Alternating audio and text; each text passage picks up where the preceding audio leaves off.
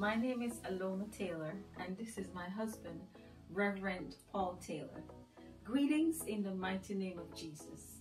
We also bring you greetings from our senior pastors, Bishop Dr. Cecil G. Mullings and Pastor Dolores Mullings, our ministers, deacons, leaders, as well as the Mount Bethel Church of God family.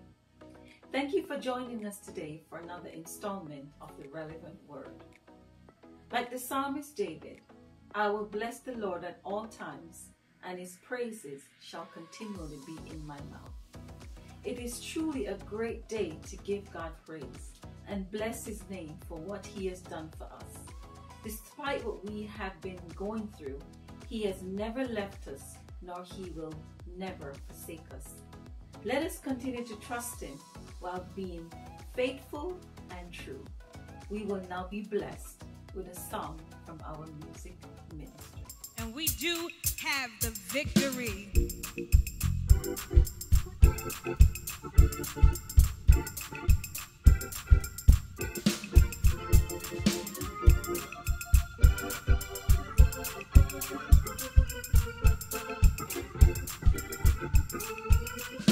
Oh, in the name of Jesus, in the name of Jesus, we have the victory. In the name of Jesus, in the name of Jesus, Satan does have to flee. Tell me who can stand before us when we call on that great name, Jesus, Jesus, precious Jesus. We have the victory. Say in the name of Jesus, in the name of Jesus, in the name of Jesus, we have the victory. In the name of Jesus, in the name of Jesus, Satan will have to flee. Tell me who can stand before us when we call on that great name, Jesus, Jesus, precious Jesus. We have the victory. Come on, put your hands together. Say, in the name of Jesus, in the name of Jesus, we have the victory. In the name of Jesus, in the name of Jesus, Satan will have to flee. Come on, tell me who can stand before us. Tell me who can stand before us when we call on that great name, Jesus, Jesus, precious Jesus. We have the victory. In the name of Jesus, in the name of Jesus, we have the victory. In the name of Jesus, in the name of Jesus, Satan will have to flee. Tell me who can stand before us when we call on that great name, Jesus, Jesus, precious Jesus. We have the victory. Welcome back. Hopefully you have been blessed by that wonderful word from the music ministry, that wonderful song. It's truly a great time, and we just want to thank God. I want to read today from the book of Deuteronomy chapter 31, reading from verse 6. The Bible says in verse 6, "Be strong and courageous. Do not be afraid of them. The Lord your God will go ahead of you. He will neither fail you nor forsake you. Be strong and courageous. Do not be afraid of them. The Lord your God will go ahead of you. He will never leave you nor forsake you. If there's ever a time that we need to have such assurance, it is now.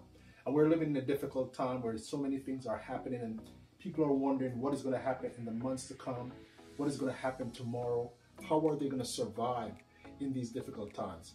But I thank God that whenever we need assurance, whenever we need a word of comfort, whenever we need some form of guidance, we can look to His word, look to the scriptures, and He will give us a word in time and on time. Yes. This evening, as we come into your homes, as we come into your cars or wherever you may be this evening, we just want to encourage you that this word was given to God, to Joshua, by God. It was spoken through Moses. As Joshua was going to transit, he was going to go to a new level. And one of the things about going to a new level or going into a new atmosphere is that you don't know what to expect. You don't know what's going to go on. You don't know where you're going to go. You don't know who you're going to meet.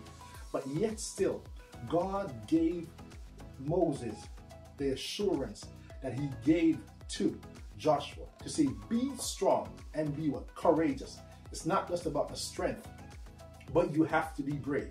And you have to have faith to know that God is going to take you through. These were the same words that God even reassured Joshua in the book of Joshua chapter 1 verse 9, to be strong and be courageous.